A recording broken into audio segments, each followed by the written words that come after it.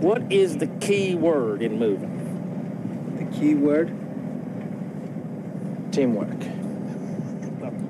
What to call it? And 2 words. Teamwork is 2 words. Okay, what's the key real word? Is chain of command. Oh, that's 1 word, chain of command? Yeah, get it? I tell you what to move, and hey, no problem. You move it. In the 1986 movie Odd Jobs, Max, played by Paul Reiser, gets his feet wet in the moving business while partnered with a veteran of the industry, Wylie. In this scene, his very first day on the job, Wylie makes it clear that this partnership is more of a dictatorship. After realizing the only moving company option, which is also mob-owned, provides horrendous service, Max and his 3 friends see an opportunity to start their own moving company. 80s hilarity ensues. Ron Holt also saw an opportunity to disrupt the moving business using some of the same strategies he used to grow a successful home cleaning franchise. So he sold the business he spent 20 years building and embarked on a new journey to start the world's first happy moving company. If you ask Ron what the most important word in the moving business is, he'd probably say culture. This week on Next in Queue, we discuss the missing ingredient for a successful business that Ron was missing, how customer feedback changed employee behavior, the one metric that worried Ron while business was booming, what prompted him to get into the moving business, how to go beyond what customers think they want, the nexus of the pink zebra name, how Ron creates employee buy-in to the pink zebra culture, and how pink zebra stands out from the competition. Let's get to it.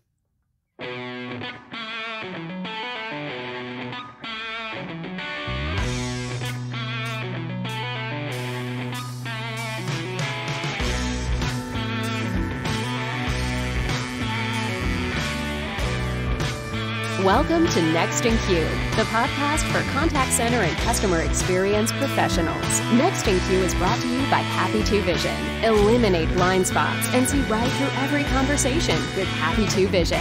Learn more at happitu.com. Now, here's your host, Rob Dwyer.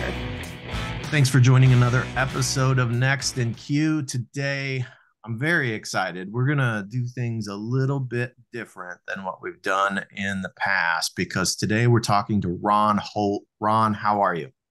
Doing great, Rob. How are you guys doing? I'm doing fantastic on this end.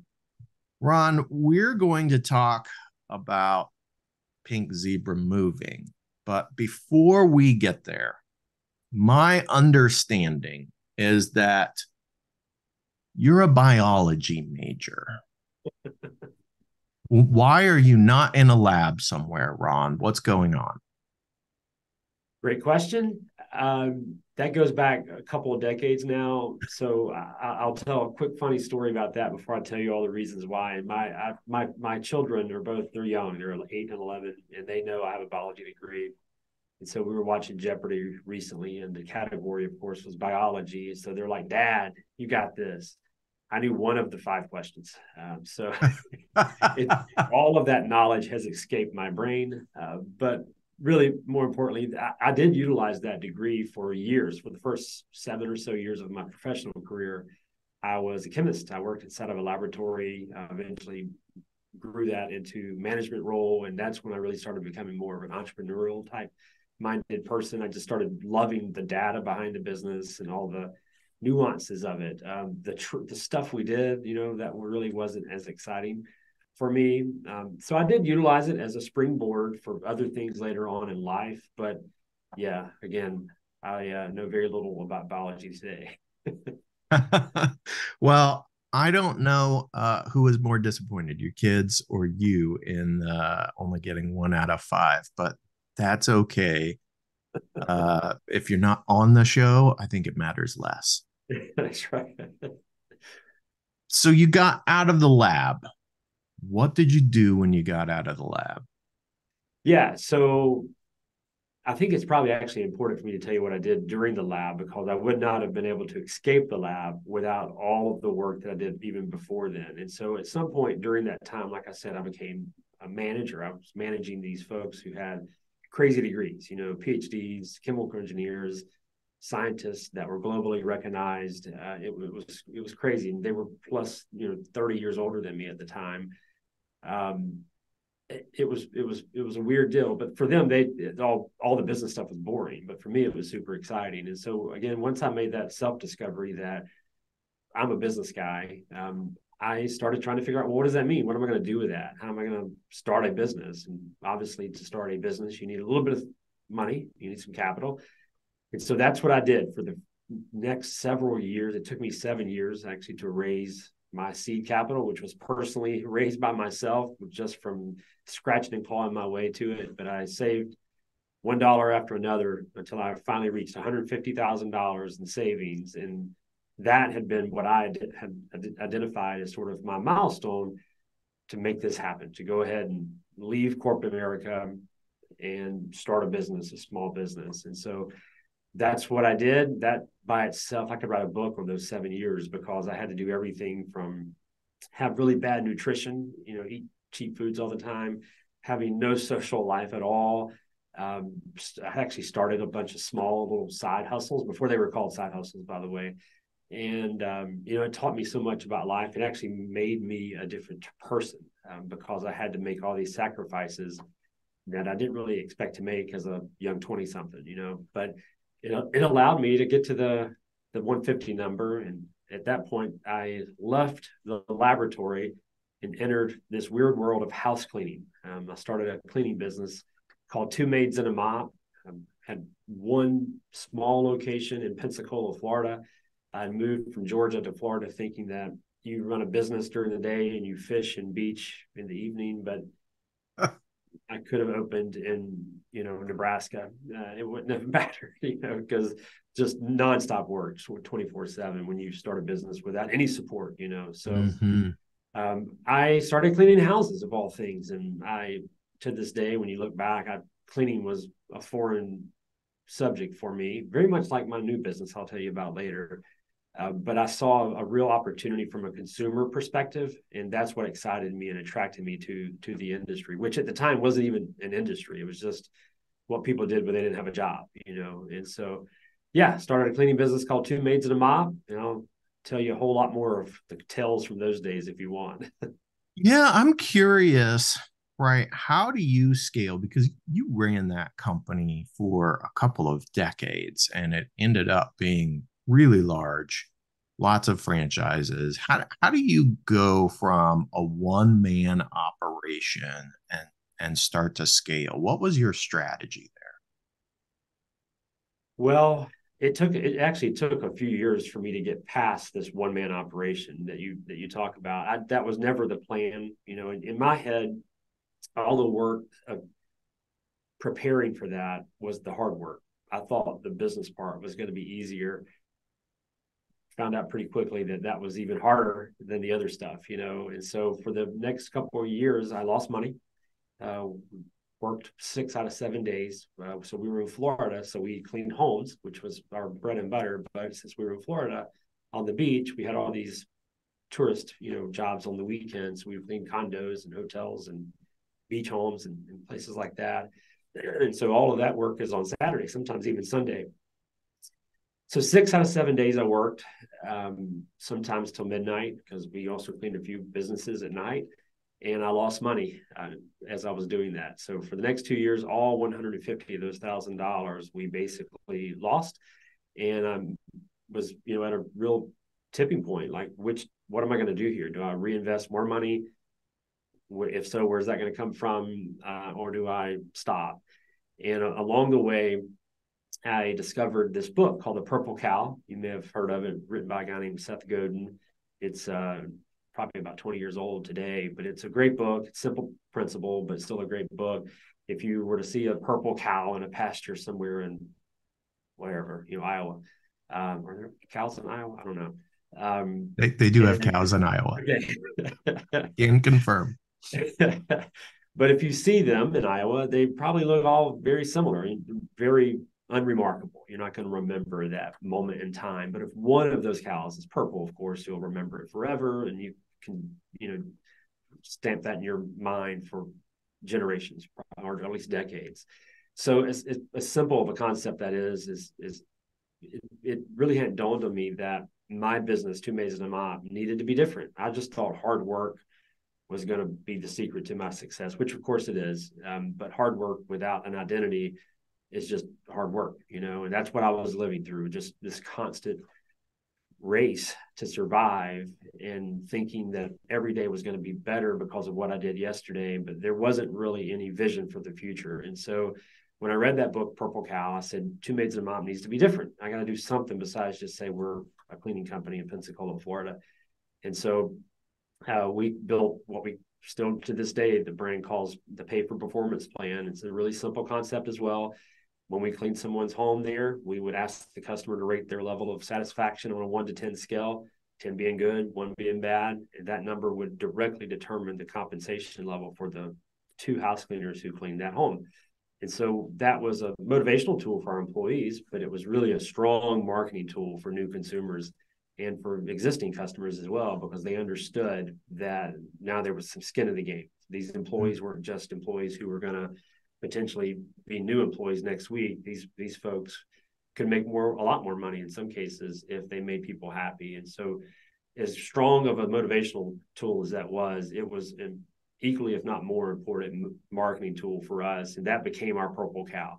And it allowed us to start growing, finally make a few dollars, and start thinking bigger than Pensacola. And more importantly, not considering quitting, because there was a real decision there at one point, a couple of years into it, because we just were, going backwards every single day. Yeah. I wonder, did you have any challenges getting the customers to respond to those reading surveys? Because this is a big topic right now. People are feeling some survey fatigue because there are all these surveys out there. Did you find that a challenge? Well, again, I'm dating myself here. So there wasn't quite as much survey fatigue as there is nowadays. So the first thing we did was we didn't utilize any technology.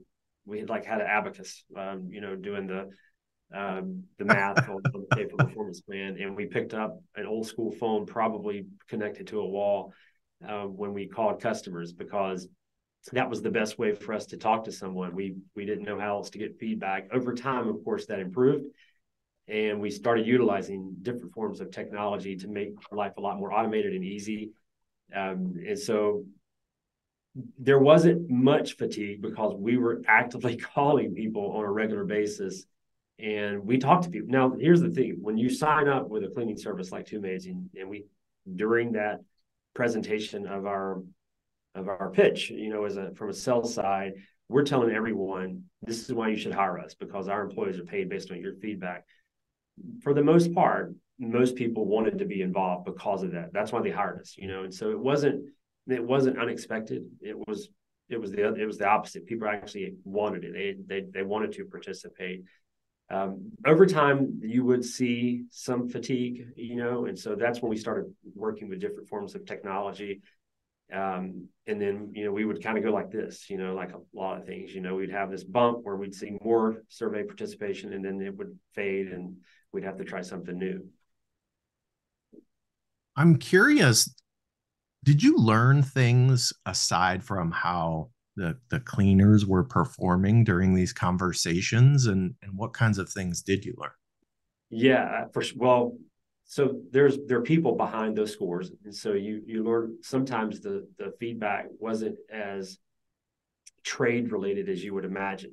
Like, hey, the folks did a really good job. I'm going to give them a 9 instead of a 10 though, because I heard them talking about a fight they had with their boyfriend in front of my teenage daughter, and so weird things like that, and so we would have those conversations with our employees to say, hey, they loved your work. Your craftsmanship was on point today. And you were just having idle chatter with your teammate there, but the 16-year-old daughter heard it, and it affected her, personally. And so just be wary of things like that. As we started evolving and technology started growing with us, we started having more and more cameras installed inside people's homes. And so even if you weren't home, sometimes people would say, hey, they did a great job. End result looks good. But I actually saw them take a 15-minute break. So I'm going to knock them down for that, And so we had to learn from those type of exchanges, and we would have never received that type of feedback because you wouldn't ask for that, because at the end of the day, if you've hired a cleaning service and the house is clean, whatever, you're not going to call to have one little small thing to talk about. But we opened the doors to that communication and that type of engagement. And so it allowed the customer to tell us, I think it allowed them to tell us things that they may not have communicated otherwise without that program being in place. Yeah, it just speaks to me that there is a lot more to the experience than the end result and the specific service that was ordered, because it sounds like there are times when the service itself that was, on the menu, so to speak, they got exactly what they asked for, but there was more to that experience that maybe wasn't on the menu, and that left an impression with them. Sure. Nowadays everybody has a door cam, but we didn't necessarily have that technology, but people still would be able to determine when we arrived. And so being 10 minutes late affected our ratings in some cases. Some people didn't seem to care. Others, it was a big deal. And so we had to learn, okay, this customer, if you're 10 minutes late, you're going to have to call them to tell them you're 10 minutes late. Otherwise, you're going to get dinged later, no matter how hard you work over the next 2 hours. So that type of communication, again, was really critical to us because it made everything personalized. We got feedback I don't, again, think we would have received otherwise. We knew the names of pets, cats and dogs, and we knew which pillow needed to be on this side of the couch versus the other side because of those little small comments that we would ask for every single time. Yeah, very interesting. Well, so after nearly 20 years in that business, you started a moving company. What happened there? So I'm going to preface this again with a story. I know I've already done that a couple of times, but it's important to talk about what happened to me personally to make me even consider opening another business, much less a moving business. So number one, I became obsessed with customer experience after digging through some of our numbers, some really towards the back end of the first wave of COVID. So in late 2020, it was a bit of a bonanza for us. Like there was this initial horribleness, where we were shut down for a few weeks, but we were an essential provider. And we, for the most part, were busier in most of our markets than we were pre-COVID, except for those, few weeks in March and April. And so revenue was soaring. Business was, again, booming.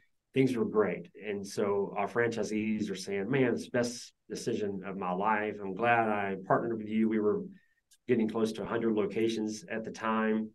And so as a leader, you think, well, that's great, but as an entrepreneur, you go, well, what's next? Like, what do we need to do? And so one particular piece of data crossed my desk that really scared me, and it was customer retention rates. And so we were absolutely killing it on the sales and marketing side. Like demand was through the roof. But when you peeled that back, the retention rates were higher than it had ever been. And so I was trying to figure out why. And I didn't know the answer. The simple answer is, well, you're not cleaning great. That's why. Feedback is still being collected. So what are they telling us? Well, customers never say, you should leave me balloons. You should never send me a special note. No one says that that's what makes me happy. My job is to pay you for the cleaning. Your job is to perform it. That's how I'm going to measure it, unless you define that differently. And so we were defining our entire service level on the cleaning, again, the craft that we provide, and being very reactive to customer service issues. And so I felt like those retention numbers, which were trending in a negative direction, would at some point catch up to us if the demand didn't also, if it also traced downward, you know. So I stood on a podium, a virtual podium at the time, and said, hey, we got a problem and we've got to fix it. This is how you do it. Two best letters in the dictionary are going to be C and X going forward. And this is what I think we need to do to fix it. We need to be more proactive instead of just reactive to service-related issues. And I was essentially booed off stage because, again, people were making more money than they'd ever made, you know. And so if you can imagine winning the Super Bowl and then the coach saying immediately, like, okay, next year's rough, you know, so we got to get started. Like, dude, celebrate a little bit, you know. And that was the reception that I sort of received. And so I said, okay, I'm the leader here. Let's go. You know, I gotta, it's my job to make people understand the importance of this downward trend with customer retention, and we got to fix it. And so tried to go all in as much as I could. And it reached a point where I was actually becoming somewhat divisive because people just weren't believing in what I was talking about. You know, like, again, their revenue was continuing to track north. So I had a real decision. I had built a business from one store to almost 100 locations at that time. We had several thousand people working across the network, the top of my career, you know. But I wanted to do more. And I was also on the other side of the spectrum, stuck in meetings all day, which that's a constant thing for me. I want my day to mean something, you know. And so my day felt less and less meaningful, even though I was more and more powerful. I know that's a weird analogy, but that's what I was living. And so I built corporate America without even knowing it, which is what I raced away from when I started the business forever ago. So all of these emotions were stirring up in my head. Like, do I double down and keep fighting? Do I quit, you know, and just say, hey, you're right, revenue is great, let's just turn our head and it's going to go away. All these emotions and thoughts were going through my head. And about that time, my mother-in-law here locally, and we're in Birmingham, Alabama, hired a moving company. And it was a horrible, like, I don't know if you've ever hired a moving company before, but there's a lot of war stories out there that aren't great. And so everything that could go wrong did go wrong for her. And on top of all that, the bill was 3 times what she thought it was going to be, you know. And so it was just a train wreck of an experience. But yet she still had to stroke that check, you know. She still had to pay the guys to do the work. So my entrepreneurial, you know, wheel started spinning, and I said, man, it could be an opportunity here. And so I just went to Yelp. This was my research tool. And I picked 3 cities, random cities: Seattle, Omaha, and Miami. I felt like that gave me the America, you know. Yeah. So yeah. All 3 of those markets, I went straight to the negative reviews, of course. All 3 of those had similar experiences as my mother-in-law experience and her one-off experience in Birmingham. And I knew a few of the franchise players in this space just because we were in home services. And so home service franchise folks roll together. And I knew that there was some success there. But more importantly, I saw that no one had really attacked the market utilizing anything other than just sort of cookie cutter approaches. Nobody had said, let's do something different. In other words, nobody had a purple cow. And so that's when I said, you know what, I'm going to sell Two Maids and a Mop. Can't believe I'm doing that because that was my firstborn child before I had children. But I'm going to sell it and I'm going to start a moving business. And Pink Zebra Moving was born shortly after that. What did you know about moving other than your Yelp review research? In very little. I didn't know anything about what I know now, you know, the technical side, how to load a truck, how to unload a truck, how to drive a truck. All of those things were foreign to me, but I knew some important things. One, the ticket was high. You know, we were used to a small ticket at Two Maids to Mop, you know, hundreds of dollars. Whereas in the moving business, it's thousands of dollars. So I knew there was real opportunity there, big tickets. I knew that when I looked across all those markets, I eventually went beyond those 3 markets, and I looked into other markets as well. And I tried to find the good people there instead of going straight to the negative. I said, well, what's happening that's good? No one really stood out. Everybody said, hey, we're a moving company. We've been in business for some cases like 75 years or whatever. Here we are, hire us. And so no one said anything different. And you've got all of these customers telling you how bad the experience was, but all of those same companies getting more and more business. And so all that negative stuff looked positive to me. And so I, again, looked at it just like Two Maids. I looked at it from a consumer's perspective, and I said, there is a real opportunity here to meet a demand that consumers don't even know exists right now. Right now, if you ask a moving customer, hey, do you want I'll tease you with some of this. Do you want free food the night before your move? Or do you want the move to go perfect? Like, you want strong guys on steroids showing up in a truck and getting the work done? They all would say, I want strong guys to show up, forget the food. We do provide free food the night before a move occurs. So it's almost sort of like the Henry Ford quote. If you ask horse and carriage folks, like, what would you do to make this better? They'd say, I want faster horses. No one would say, I want a car.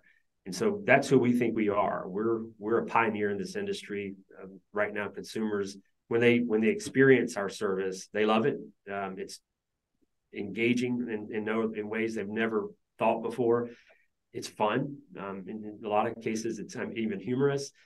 But on the surface, people think they just need strong guys to show up to do the move, because our trade is physical labor, it's manual labor. And so we are turning that upside down, and we think that we can create a real positive customer experience before, during, and after a move. And almost every single time we provide the service to a customer, their eyes light up afterwards. Now, we're human, we make mistakes, so I don't want to pretend that we're perfect.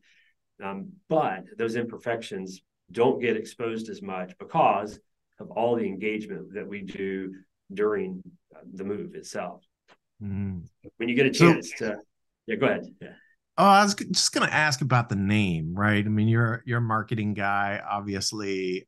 If you're reading Seth Godin, and obviously you already mentioned the purple cow, but how did you come up with the pink zebra?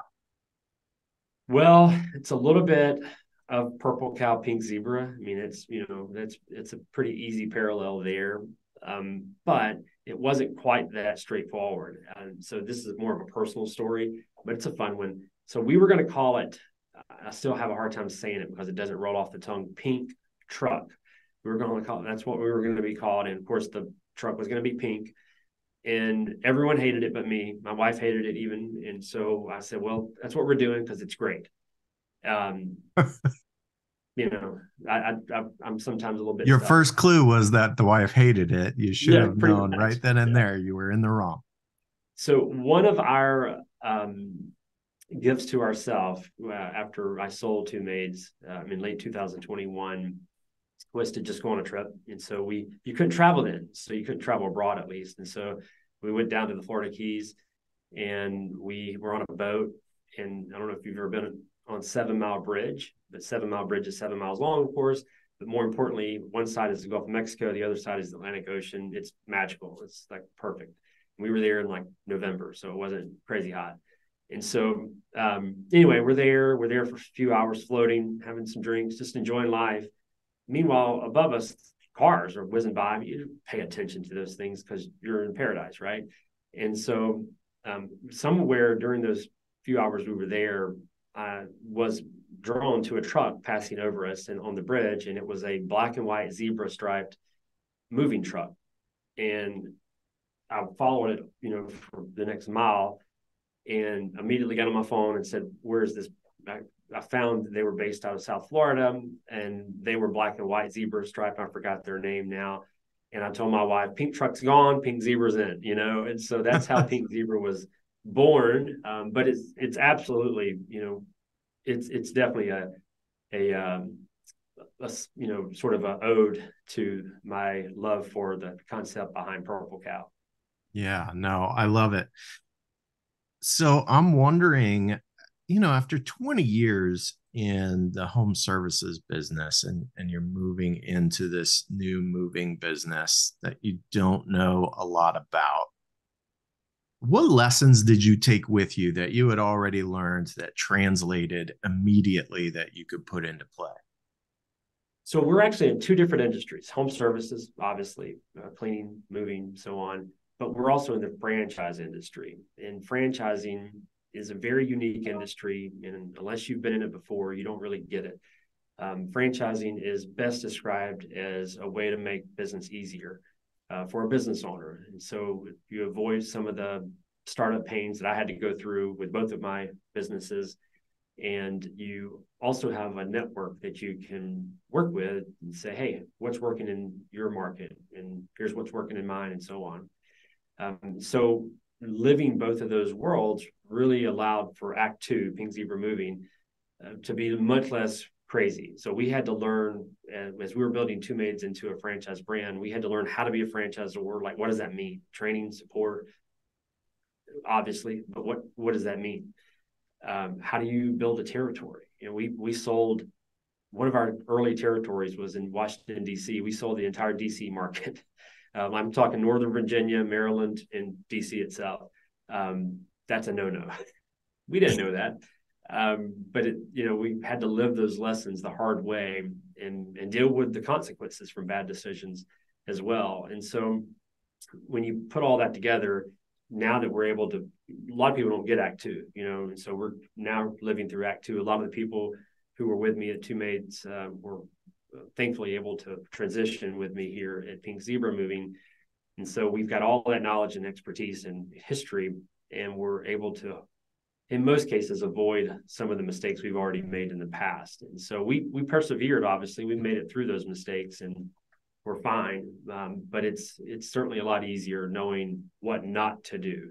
Now we still make mistakes. Again, we're human beings, but it's a much easier ride. I will say that, because we know we're not going to sell DC to one person.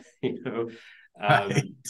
We when it comes to training and support, the first franchisee that purchased from us at Two Maids, I feel sorry for them. They ended up building an amazing business, but we basically just said, hey, here's a book, read it, go.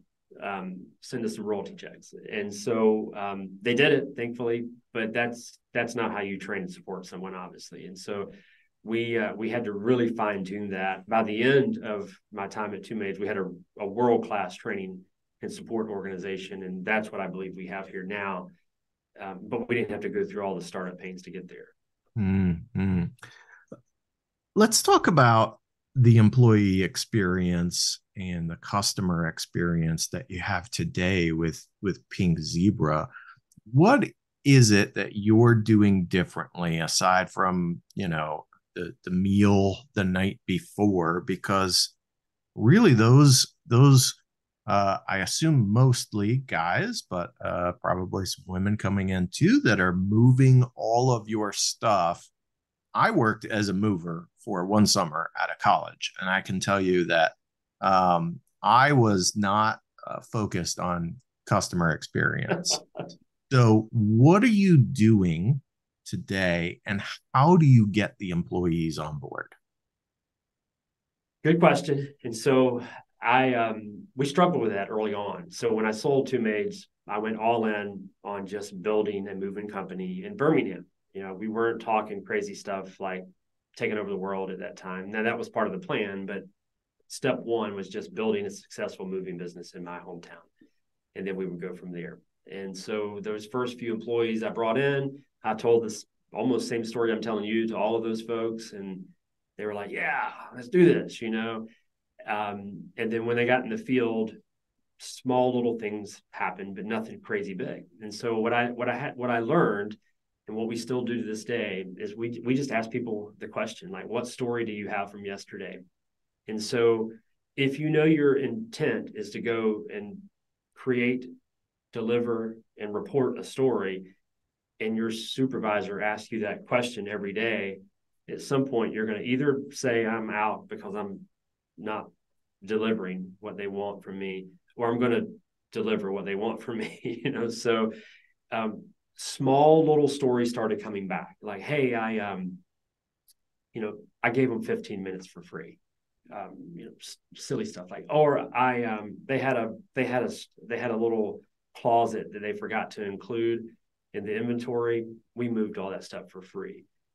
Or the customer was a little bit older and they needed assistance to their car. I walked them to their car. Little things like that. But over time, they started getting bigger and bigger because they started, again, building on themselves. And so our customer experience is more than just a move. And so I don't want to define everything by just move day. We think before, during, and after are all equally important.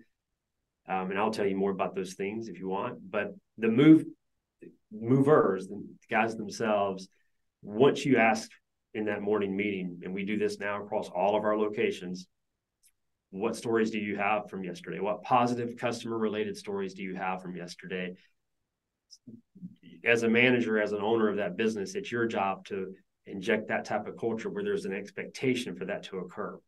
If the owner or manager does not believe that that's an expectation, then the stories won't manufacture themselves. And so it's as much as I love process and systems, that's what franchising is. Culture is the heart of customer experience. You can automate a lot of stuff, but at some point, someone's body, their heart has to take action, and so it's that simple, it's that simple and that complex at the same time, just asking and expecting for those types of personal engagements to occur. Now we have bigger stories. We've had just recently, we had someone who moves. I don't know if have you moved recently? I have, actually. There's a running joke in my office that every time I take PTO, it's because I'm moving or moving someone. So just a few months ago, I bought a new house and moved, and I did do the U-Haul. Like I said, I did a summer moving, so I feel like I'm relatively competent in that area, but it's a lot of hard work. Well, it's a lot of hard work. And for whatever reason, what I've discovered, there's a lot of bad luck on moving day as well. Yes. So there was one particular customer just a few weeks ago in one of our locations, and bad luck was happening for this customer, the husband, wife, throughout the day. Close time, the time for the closing for the new home was getting bumped and bumped and bumped. Things that they had packaged or packed for us, they didn't pack well and were broken. They were having some issues with their teenage kids in front of us. Like, everything that could go wrong seemed to go wrong for these guys. And here we are just trying to do our job. And so one of our movers saw this happening or heard this happening and said, let's go do something. And so they went out into the front yard and they patched together a fake 4-leaf clover. It wasn't actually a 4-leaf clover, but they put some tape together and made it look like that. And somehow they had a frame in the truck. And so they put it in a small frame and, wrote a note or something on there and delivered that to the customer and just said, hope your day is better, or something to that effect. And as small as that is, that changed everything about the direction of that move, because all of these bad luck things were happening in their personal life. They had nothing to do with us, but all it was going to take is for us to make one mistake and we were going to get the wrath, because that's what happens in the service industry. You oftentimes, as the service provider, or your performance is measured against other providers as well, and so we turned that around. I don't know if their day actually became more positive or better, but I do know that in their review, they didn't talk about strong guys. They didn't talk about how we moved. They talked about that fake 4-leaf clover. So yeah. Little things like that, that's all culture-based. There's no book, there's no system that we have that says, hey, when you hear somebody having a bad day, go find a 4-leaf clover. It's just, you know that, hey, here's an opportunity tomorrow morning. I get to tell this story to the guys, and I'll be able to check that off. I won't have to be the one that doesn't have a story from today. Yeah, it just seems like a way to infuse empathy into the work. And it, right, that's part of why the company started in the first place, right? Was understanding how you would like your mom to have experienced a move and trying to build something that she would appreciate and love. Yeah, she cried. It was my mother-in-law, but she was very emotional. And, you know, I remember she said, you know what I'm going to do? I'm going to write a bad review. That'll get them. That'll teach them. I'm like, I don't know, will it? There's other negative reviews and you hired them, you know, so somebody else is going to hire them again. And so I said, I think I might start a business to do this. And she looked at me like, what? Are you crazy? She wants royalty checks today because she's. Well, at least she knows who to go to if she needs to move again. That's right. Yeah. Well, we actually finished the move for her about a year. So a lot of times people, when they move nowadays, they're not quite ready to move into the next home. You know, there's some type of delay or whatever, for whatever reason. And so a lot of people have to move into a storage pod or facility and have a short-term rental of some sort until they're ready to move into the next place. And so that happened with her. And so when she went to move all the stuff out of her storage facility, everything was broken. Like things that she didn't know were broken, and of course pushed in the very back. So we did finish that for her, and it was a much better experience for her. And she got some free food too the night before we moved. That's good. That's good. So what other kinds of things are you doing at Pink Zebra to disrupt that industry? So this is the fun part. So all of it's fun, I guess, but this is really, I think it's kind of fun. So I've talked about this a lot, but the night before a move, we do provide a free, unexpected surprise meal to all of our customers. And so they eat it up. See what I did there? Every time we make that call, wow. That was a good dad joke, right? Yeah, I appreciate that. As a fan of dad jokes, I appreciate it. I'm not sure everyone else will, but I did. So that's not everything we do, but that's sort of what we've become known for. That's kind of our trademark. Here's the crazy thing. We do some very basic things that most companies do, but since no one in the moving industry does it, we stand out. For instance, when you book a move and then you wait on the move to happen, which is usually a few weeks later, maybe 2 weeks later, let's say, there's 14 days in that case of just nothing. Right. And so you said, okay, I'll pay you $2,000 for the move. And 2 weeks from now, got that off the checklist. Let's wait. Well, anxiety built during those 14 days typically, and you're framing what that service is going to look like in your mind because the company has not framed it for you. They haven't defined anything. And so we said, why don't we just start doing that? Why don't we start doing more than saying, hey, here's your contract, sign it. We'll be there in 14 days. So we start with humor. We send out a funny video immediately upon booking the video. We have a mascot named Zeke, of course, because he's a pink zebra. We've got Zeke along with some of our local moving guys in the gym working out, doing jump ropes, running in place, and just pumping some iron. And it's a joke, showing these guys in action, getting ready for this big move day in 2 weeks. And it's a 40-second video, but it starts the tone, And really all we're trying to do at that point is slowly develop a relationship with our customers, because moving is very transactional. You're not supposed to be friends. You certainly shouldn't have a relationship with any service provider, much less a moving company. And so we try to turn that around and actually have that relationship. And we know it can't happen overnight. Maybe we have one already, but most people we don't. And so starts with that video. We send some practical things out, like top 10 tips to prepare for your move or whatever, and then some other practical things like, hey, we're going to be there at 8:00 on Tuesday, don't forget, and so on. But along the way, we also do some more fun, engaging types of things, usually using Zeke in some way. And then we finish that pre-delivery of the service up with the free food offer. And so before we ever show up for that move, we've talked to these folks a lot. I mean, we've talked to them in various ways, from text, from email to gifting, even. And so all of those modes of communication help, again, build a stronger and stronger relationship. So when move day gets here, this is not a stranger. This is not just people showing up on a truck that you don't know if they're even going to show up or not. We're going to show up because we've talked to you obsessively over the last 2 weeks. That's a real thing. A lot of people hire moving companies and they go, oh gosh, hope they show up, because if they don't, what am I going to do? Yeah.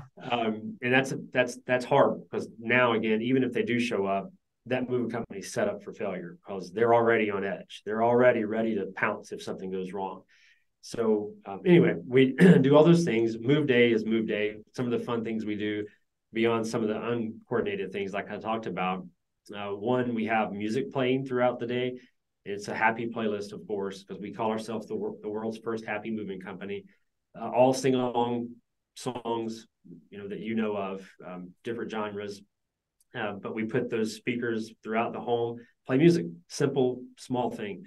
But it really sends a message that we're here to engage, that we don't want to just put our our hoodie on and our ear pods and work for the next 8 hours. We want to put on a show for you. This is going to be a bit of a theater type experience for you. And so music plays throughout the day. That usually creates engagement with customers, because when you were a mover, so you've been in those homes where it's just super quiet. Maybe the homeowner's working off to the side somewhere on his laptop or her laptop, and you're working, you're like physically working, and it's awkward. And so it's awkward for everyone. Mm-hmm. And so music, as simple of a thing as that is, connects everyone. And so we use that as that engagement tool. Before the move begins, we do a walkthrough.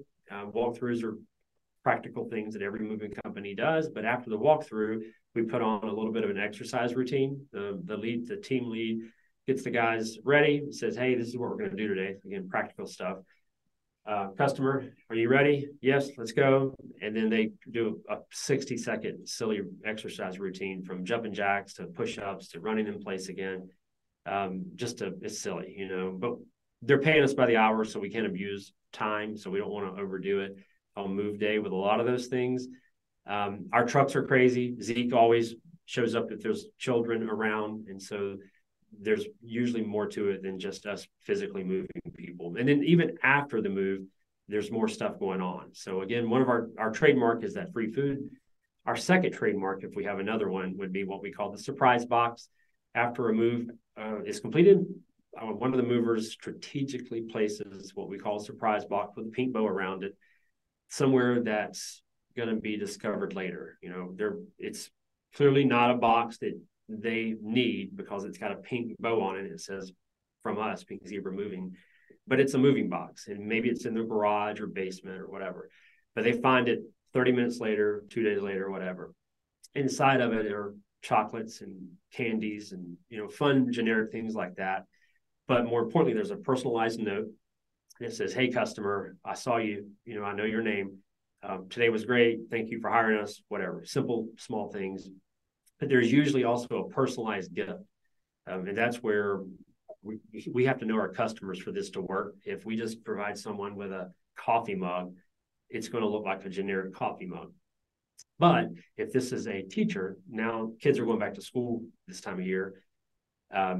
Maybe we're moving someone right now who is a teacher, and we have a coffee mug that says world's best teacher.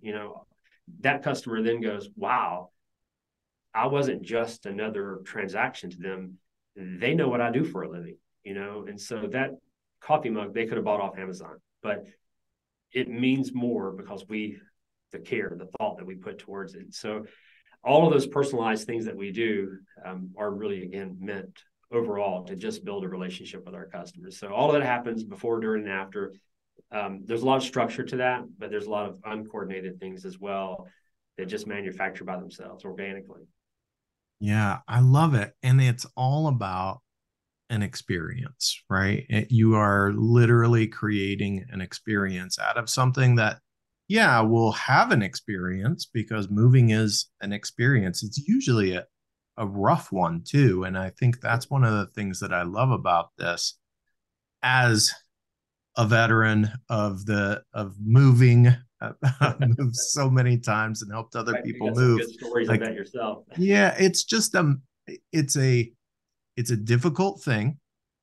It's difficult when you have people coming into your home because there's a little bit of an invasion almost happening, particularly when they're strangers that maybe you don't know or trust. Mhm. And so overcoming those barriers is a really big factor in creating that long lasting impression. And it sounds like you've really figured out a way to do that and repeat it over and over and over. Yeah, our tagline is "We make moving fun." We think we can make it fun. We think people can actually look forward to hiring Pink Zebra Moving. Like, what's going to happen? Like, what's crazy thing are they going to do for us today? We actually have people who say that. Like, our neighbors hired you and you gave them free food and you did this crazy thing. Like, we're ready. Like, we can't wait. Yeah. But now there's added pressure to that because I'm like, oh my gosh, what are we going to do crazy today? So, but with that pressure, that's good because that means the word's spreading. That's the whole point of what we're doing. When I looked at how do I grow this next brand, I knew franchising because of my two-mates experience.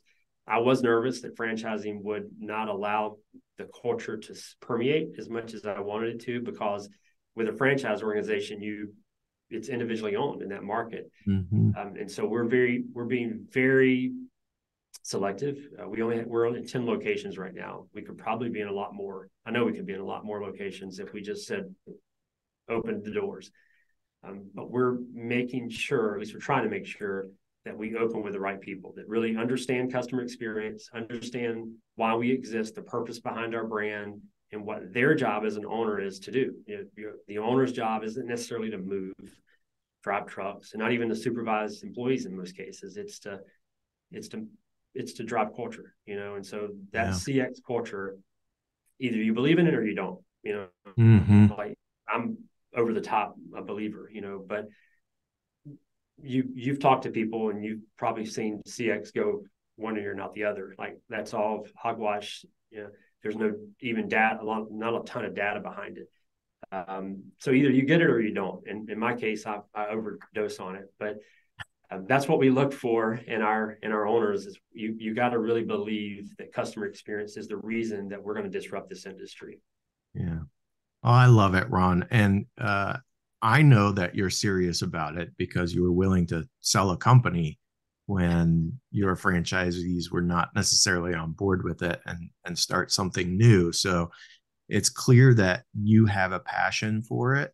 And I think there are a lot of lessons that other people can take away, right, from this into their own business, because it is just about creating a great experience for people so that they want to come back. They want to recommend other people to use your business. And I have to imagine that almost every single time you move someone, you're making that happen. Yeah, that's our goal. We want people when we pull off to go, holy cow, in a good way. Holy cow, can you believe they did that? Can you believe Pink Zebra Moving did that? And so that's, sometimes our service offerings are more generic. They don't always have the 4-leaf clover stories attached to them, in other words, but we do expect everyone to have those stories, so while everyone doesn't, because sometimes moves aren't celebratory. Sometimes there's divorce. Sometimes there's even death. We do expect all of our franchisees and along with their employees to work hard to deliver those, what we call unique and remarkable customer experiences. And so if that's your goal, at some point you're going to do it, and so sometimes you hit the bullseye, sometimes you don't, but every now and then you do. And when you do, it leaves a mark. Even when you don't, it does in most cases, because we're a moving company. The expectations are so low that all we've got to do is, in some cases, show up on time, and we've won. Yeah. Well, Ron, I really appreciate you joining me on Next in Queue today. Thank you so much, and keep up the great work and keep inspiring people out there to deliver those great experiences. Well, Rob, it was an honor, pleasure. I love being here. I love telling the story, and I appreciate the opportunity to tell more about the Pink Zebra moving story. Next in Queue is brought to you by Happy To and is produced by me, Rob Dwyer. If you enjoy this podcast, please by all means subscribe and or rate this podcast in iTunes or your favorite podcast app. But more importantly, please tell just one person about this podcast. Word of mouth is the best way for people to discover new content. As always, thanks for listening.